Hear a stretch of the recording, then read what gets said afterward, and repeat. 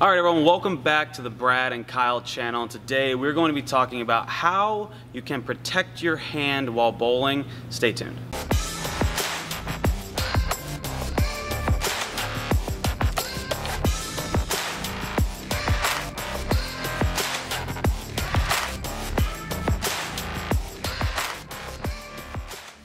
All right, Kyle, so when it comes to bowling, protecting your hand can be one of the most important things that you can do, because when you're bowling a lot of games, your hand undergoes a lot of wear and tear, and sometimes your skin can rip, and when you get blisters, it becomes very hard to bowl well and continue to give yourself the best chance to do well. So we're going to talk a little bit about the steps we go through to make sure our hand is doing what it needs to do. But first I want to say that probably the most important thing you can do is go to your local pro shop and make sure you get fitted for a bowling ball. Your fit is the most important thing. Yes.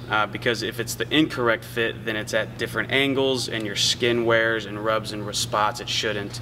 And it's hard for us to tell you what your correct fit is because everyone is so unique. Everyone's different. Everyone's literally completely different. But that first step is having a proper fit. That's going to be your biggest prevention of injury right there. But as we know, everyone's different. We know guys that bowl a ton and they still have to wrap their hands. In fact, we both do some preventive measures to make sure we don't get blisters, so we don't have injuries. So Brad, what do you do in particular to help prevent injury? So I use one thing essentially, and I use a tape called fitting tape by Turbo Products.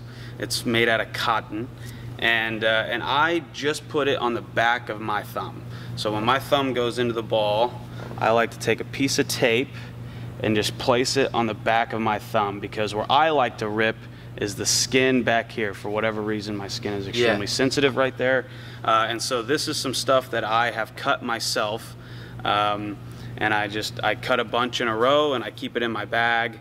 And then every time I bowl, it's a pre-tournament thing, I always put tape on the back of my thumb, because if I don't, I will rip on the back of my thumb. And that's a very common measure that a lot of bowlers do, and that's a great practice to do to help prevent any blisters from getting on the back of your thumb, because that is a very common place to have injury. And I've seen, I only use it on the back of my thumb.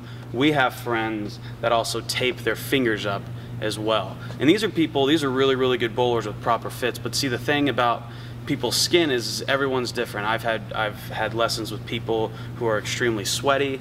I've had lessons with people who just can't stop ripping, and it's an extremely frustrating process, because when you're trying to get better at bowling and you can't keep your hand from ripping, man, it doesn't get any more frustrating than that. So you can also tape your fingers as well. Our buddy Shea Bittenbender puts like glob of tape on his fingers. Every single time. AJ Chapman's another one of those guys. Yeah. So the fingers and the thumb are obviously the two spots where your skin starts to rip. I only put it on the back, but I have seen people put it on the front. I've also seen people scared to put it on their fingers, because it's just not normal, but listen, if you're one of those people where your skin rips, you need to do everything you possibly can for your skin not to rip. And if it's an unorthodox way of going about things, then just make that your thing. But not ripping and protecting your hand is the most important thing. So Kyle, what do you got for us? So I'm actually a little bit on the opposite. When my hand's hurting, it's actually nothing that goes in the actual bowling ball. So we're definitely on two different spectrums here. So I like to use Turbo Energy tape. This is basically a type of athletic tape that is going to help, I guess, prevent some fatigue and prevent injury. So what happens for me, I actually, on my index finger, and I don't even know if I can get close enough, but I get a callus right on my index finger. It's weird just because how I release the ball, and then I also get wear and tear on my wrist. When I throw a lot of games and I'm constantly coming through and releasing shots, my hand just gets fatigued. Throwing a 15-pound bowling ball over and over again, you're gonna have some fatigue. So I like to use this energy tape, and I'm actually gonna walk you guys through kind of my exact process that I like to do. So first, I like to cut a piece, and I like to reinforce my wrist. So I'll cut a piece here, probably about 6 inches long. Brad, can you hold that for me? Mm-hmm. I'll take this and I'll place it on the back of my wrist. So I like to start at my thumb, because we have a tendon that goes in your thumb. We have a tendon that goes in your thumb and all the way down your forearm. So I like to start here. And this kind of reinforces this tendon. If you guys have ever been bowling and you go to grip the bowling ball and sometimes after a while it's just hard to grip it, this really helps reinforce that. Then I'll take another piece of tape. I'll cut it here, probably about 4 to 5 inches long, a little shorter, and I'll reinforce my wrist with it. So this is my preventative measures when I want to basically keep that strong wrist throughout the duration of a tournament.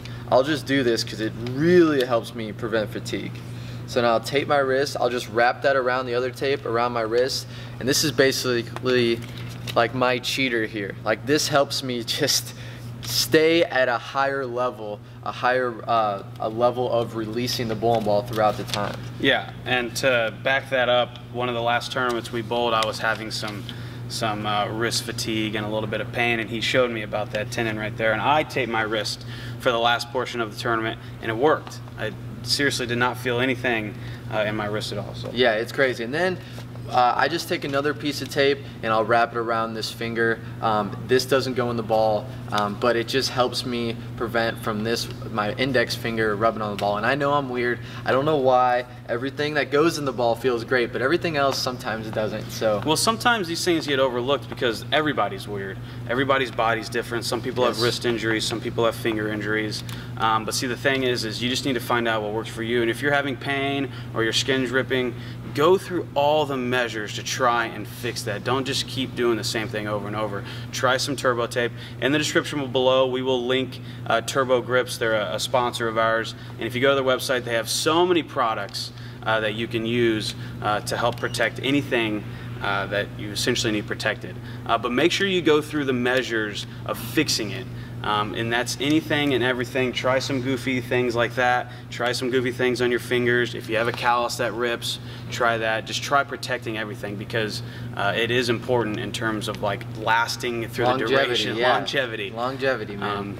So absolutely. So those are some of the tips that we use to protect our hands. If you could, throw in the comments. Let us know what you do to protect your hands. Maybe that could help someone out. We'll see you guys later. All right, guys, thanks for watching the video, and we want to send you guys a free gift. All you have to do is click the link in the description or the comments for more details on how to get the free gift. And make sure you like and subscribe to our channel, and make sure you follow us on Instagram, Brad and Kyle.